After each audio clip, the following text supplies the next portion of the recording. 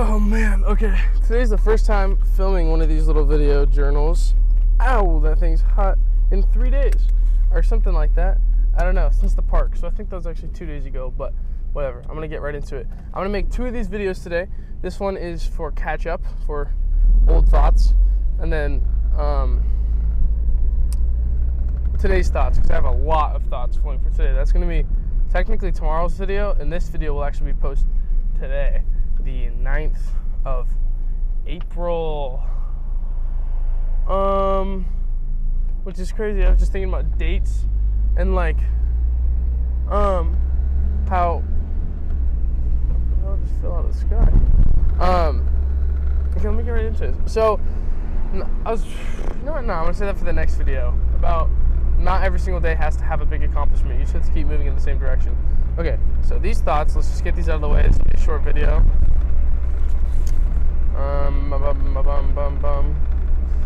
Everybody's 100% is their 100%. That theme keeps popping up, you know. Like, all that you've ever experienced is your 100%, and the greatest amount of pain, the greatest amount of happiness, etc. And it's just like, I feel like we get more character and texture in life when we experience more extreme things, like, and learn how to be happier, learn how to be more sad, learn how to feel those emotions, because it's not about being happy all the time, it's about being peaceful, and peace is quite simply a balance. Think about it, peacetime between war is both of them want to kill each other, but they're agreeing to not. So it's like they want to kill and they want to stay alive. So it's like they're peacefully agreeing. And so it's kind of like you balance it out with your emotions of learning how to be happy and learning how to be sad. Because the goal is not to be happy all the time. The goal is to know how to manage it, almost.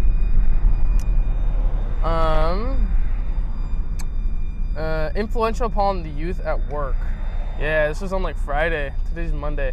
So on Friday, or whatever it was, Saturday, 2 guys at work, or no, Saturday, it was Saturday, because on Friday at work, I told this kid that I've been on social media since high school, but I was like, but I'm not completely off it. Like, I still have my accounts, because I go on every now and then, and I check old edits that I used to make of skating and such, and like, I'll text people that I haven't texted in a long time. Like, I still have messages from like almost a year ago, actually, that I haven't seen yet.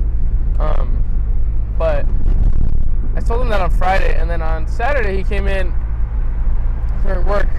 His name is oh my god, I'm so sorry, Kyler, and the other kid's name is Hudson. And Kyler was like, "Are you like, how is it like now that you're off social media? Like, I'm curious. Like, is life like better? Like, I feel like it's so much easier." Well, he basically asked the question by saying like, "I bet like it's so nice like when you have to do homework, you're not like going on TikTok." And I'm like, well, first off, I've never had TikTok.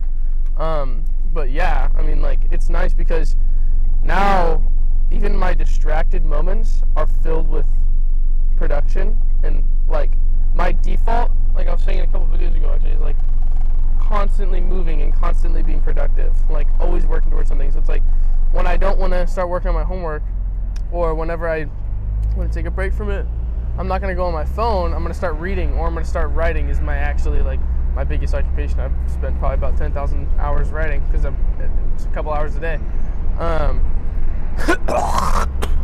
Pardon me. For the past like 5 years. Anyways, and a lot of hours thinking too. But I was telling him that, and he's like, that's awesome. And like, they see me, I'm 19, 1 year out of high school, not even 1 year, and like, I have this cool car.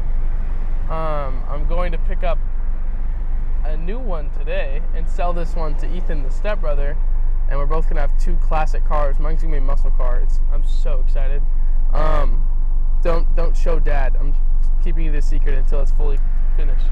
But that's to you, Nana, or Uncle Doug, because Uncle Doug, I know that you're watching the videos now too. But I'm very influential upon them, because they were like completely amazed about how I live my life. And I'm like, if I can be this influential upon people and inspirational, they're like, dude, I'm going to start doing that. Like, that's influence.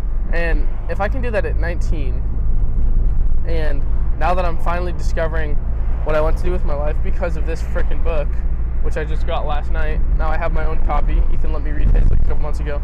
I have no doubt that no matter what I do, it'll be influential.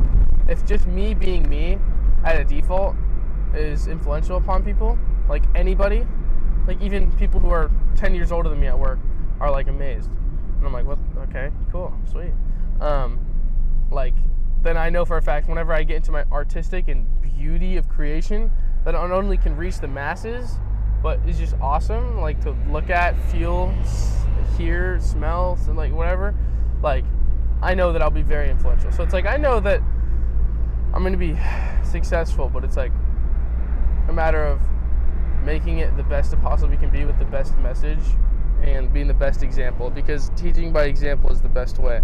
And so it's like, I feel like I'm going to dedicate my life being an example to this world about how to live life, not to be controlling, but be like a guidance. You know what? If you want to look at what I do, here's what I think about on YouTube, and maybe here's my deepest feelings in music.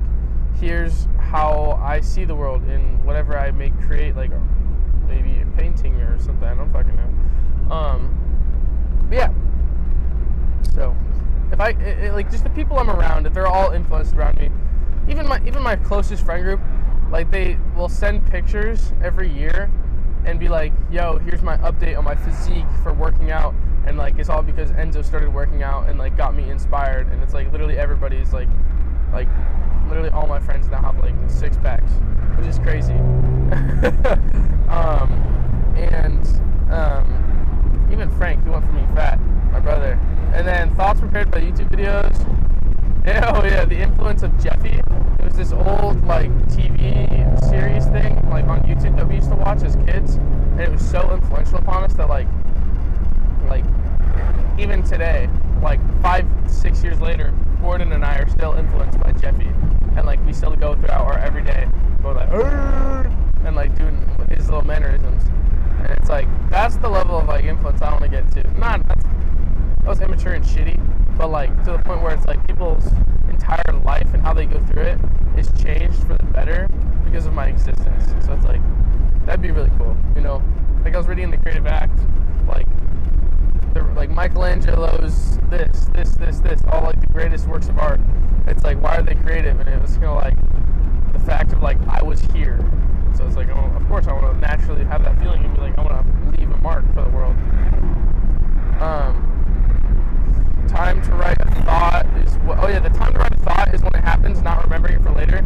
That's kind of influenced by Rick Rubin. I started writing so much because I heard a quote from him in an interview, and he was saying that like always, whenever you have a thought, write it down immediately, because whenever you have a thought, if you have it on paper, you can choose to throw it away, but if you try to remember it, you're gonna forget it. And so it's like I started doing that, and now I have 400 notes on my phone, and now I have 4 journals, and I've got one of these little notebooks. I've started doing video journals, like just putting content out there, just out of me, which is crazy. My lips are so dry right now. Also, how boring would life be without problems? Like purpose or time consumption. Purpose or time consumption? I don't know. But it's like catch up and then move forward. So it's like I spent all of junior year kind of discovering that I wanted to work towards money. I spent all of senior year catching up and clearing like cash, not like CACHE, like the memory and like all the things I needed to like clear out of the way, chores, whatever, like debt, buying my own car, having my own clothes, and like going from nothing to having a base, you know, like having a Seminole, I think was the word Dad taught me today, the Seminoles, I don't know, and it's like catch up and then you move forward. And it's kind of like, I've been fearing that for so long, like moving forward, because it's moving into the unknown. Whereas catching up is obvious. It's like, oh, I need to heal this broken bone before I start doing this again. It's like, oh, duh. Before you move forward, you have to catch up. So, and then finding new problems as you move forward. Problems mean like tasks to allow you to that next level. And creating what I want to see be made by my favorite artists. So that's like why I write skits. That's why I'm writing songs. That's why I'm writing raps. That's why I'm about to start learning how to make beats.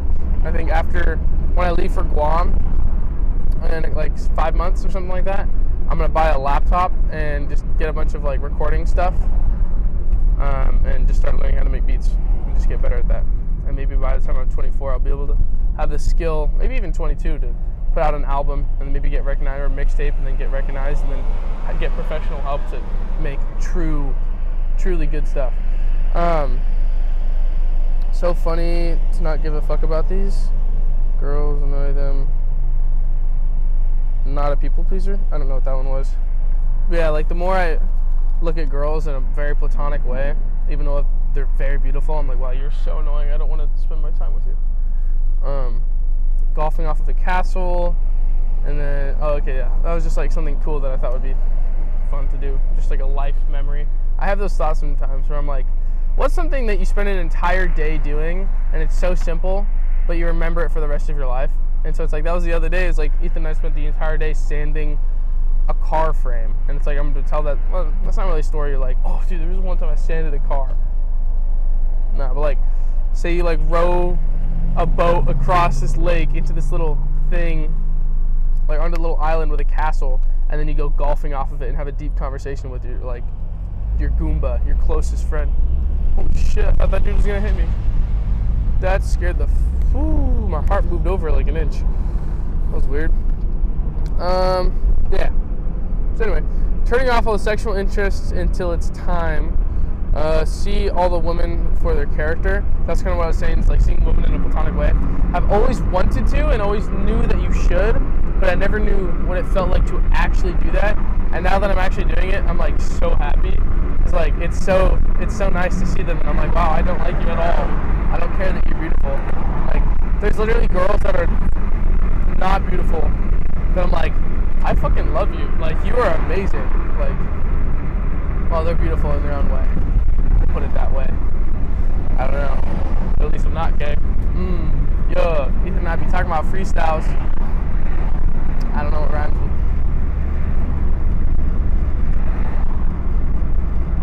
I don't know. I'm not very tired. I need to go down and I don't know. I'm stuck at freestyling, but I'm gonna get good. Yeah, that was it for that. So grateful for Dad and Hannah allowing me the space and support.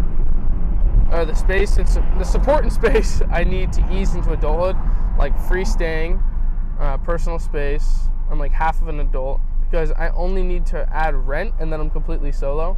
Like right now I got to the point, they allowed me the space where I could save up money to buy my own car, start paying my own insurance, start paying my own gas, start paying my own food, and then get a good savings to get ahead and have like 3 months of living in a savings account. And it's like, I have all of that, but I'm actually low-key sick of being such a good kid, being such a good boy, and like having everything so perfect. And I'm going all in on this investment today. Actually, technically not all in, it's like half in. The rest of my assets are still in there. I just taken a bunch of money out of my emergency fund because it's just sitting there wasting away. I could turn that into, I could double it in a month, which I will. So, and then I can return it and use house money. And then just take the other 6K, the house money of 6K. So I have 6K in a savings account. If I take it and put it in this investment, and then it's actually gonna be like 8K investment, I can double it to around 12 to 16, and then take my actual 6K, put it back into the savings account, have that safety net again, and then use that house money, the profit, and then do the same sort of project again, and then double that, and then double. It's freaking math, bro. It's so easy.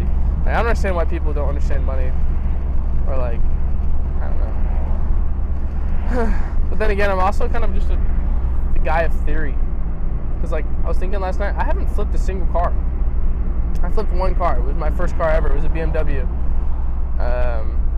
and like I flipped it for $100 profit or something like that, or like $500 profit, and then with that money, so I bought it for $2,000. I sold it for $2,500, and then I bought this car for $2,400 and had $100 profit in between the whole car. So I technically got this car for $2,000. That's my math. And what else? And then I've had, what other cars have I had that I sold? I think that's it. But then now I have the MG TD that I'm working on. My 1952, and that one's gonna sell for like 29 grand, and we only put 4K into it. Actually, no, we're gonna put like 6K into it. And then right now we're buying this mystery one that you're gonna find out about in tomorrow's video, that we're picking up today. And I agreed for the guy offered to lower it down to 5K to pick up this car. And when I get there, I'm gonna offer him 4K because it's in shitty condition, and like shittier than he advertised. I analyzed the pictures and stuff, and so there's that. And then I'll have to buy a bunch of parts for it, which will be like 3 grand. So I can, for 7 to 8 grand, I can build this car that's worth 12 to honestly 20. That's what he said, but I'm gonna say 15, 12 to 15 grand, and then you can just double your money right there. Well, let's just say 1.5x your money to be safe, because you don't ever want to assume the best, assume the worst, and then yeah. Anyways, but yeah, I'll see you in the next video.